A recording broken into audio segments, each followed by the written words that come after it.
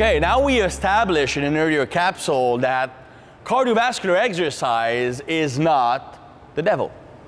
Now, how much of it should you do, when, and how? Well, it depends. First of all, if you're looking for cardiovascular exercise as a way to reprogram your body to become efficient at utilizing fat for fuel, I do believe that fasted morning cardio is the best solution. And it's actually been demonstrated by a recent study that fasted cardio is the form of exercise that upregulates, big word, increases the enzymes responsible for mobilizing fat and using it for fuel. So if you're looking simply to reprogram your body to use fat for fuel, fasted morning cardio has many advantages over any other given time in the day. It doesn't burn more calories, but it reprograms your body in the long term. So if that's what you're trying to accomplish, then that might be the best solution possible. Now, if you're looking for cardiovascular exercise as a way to help you recover from your workout, bring yourself back down, then there's actually a case for doing some cardio at the end of your workout. But you have to be careful. The problem is that a high level or a high amount of cardiovascular exercise will inhibit mTOR. What do I mean? Well, mTOR is the light switch that triggers protein synthesis, muscle building. So you want that activated. Now, if you do too much cardio, well, more importantly, if you burn too much energy, you will increase an enzyme called AMPK, which can inhibit mTOR and thus protein synthesis. So you really don't want to have high intensity or long duration cardio after your workout.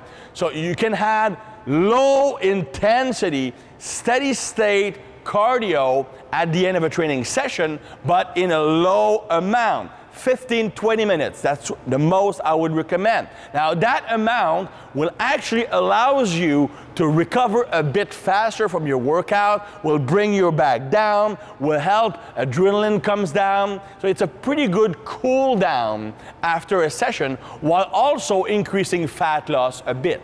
Because the actual session likely either used up a lot of glycogen or increased growth hormone production, which will increase the reliance on fat on that low intensity cardio. So it doesn't burn that much, but it's a little extra bonus, and that will help you recover.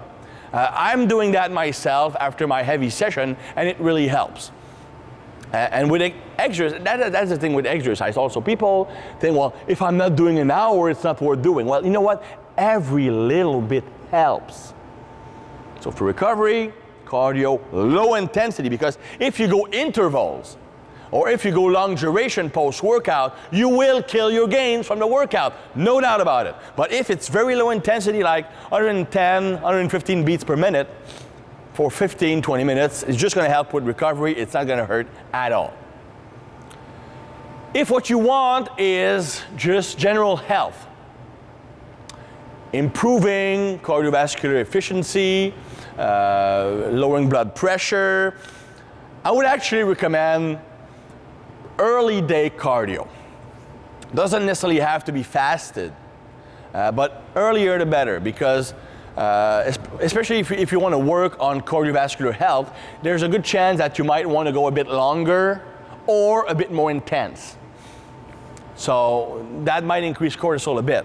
So if you are to increase cortisol, might as well increase it when it should be high in the morning. Now, people ask me about intervals. Well, intervals are good if you are already good at mobilizing fat, because intervals are intense.